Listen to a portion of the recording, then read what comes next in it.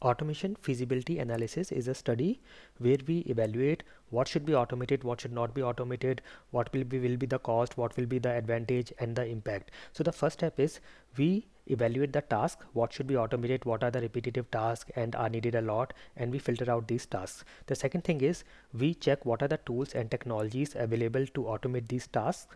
The third thing is we check the cost of automation, what will be the cost for the tools, technologies, resources, training, etc. The fourth thing is we check what will be the advantages, what will be the return on investment, how we will increase the what will be the increase in accuracy, efficiency, etc.